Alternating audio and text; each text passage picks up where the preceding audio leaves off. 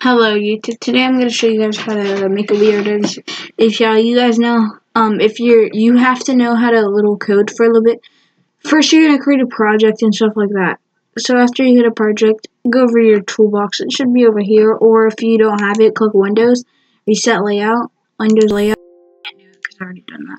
So first you're going to get a button. You're going to place it anywhere you want like that and name it attach, like down here. Okay, after you're done with that, you just double click it, and then after that, you can just click enter, and then using wearedevs API.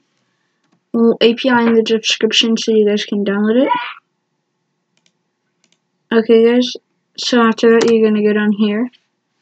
You're gonna put this here. If you need to, you could pause the video and put it here if you don't. Okay, after that, you're gonna put API launch. I made this stuff, by the way. Like, not the exploit, but the thing. So now we're gonna have to test it. So start. And then it should start up. If there's an error, that means we need to fix that error.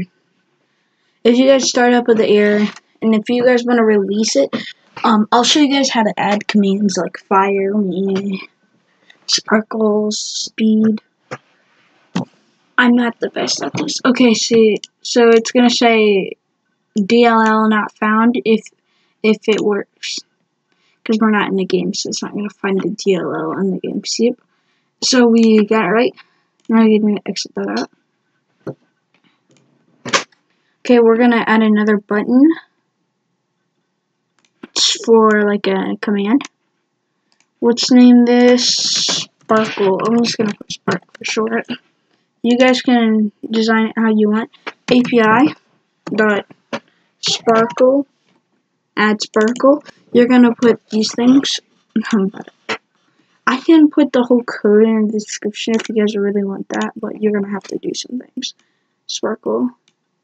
After we get done with the API, whatever UI, I will show you guys if it works or not, but hopefully it does. If it works, I'll say it works in the description. I don't feel like making a video of if it works or not. So Sparkle, this is pretty much all you gotta do is have a button and just name API. Like, so you see guys, so act like I didn't put here. So all you gotta do is put API dot, and then you can look all the commands like teleport, click teleport, and other things. First, let's just do a Sparkle. This is just a simple video, and thank you guys for watching. See you guys in the next video. Next video, I'll be showing you guys how to use the Exion UI API and stuff. Peace.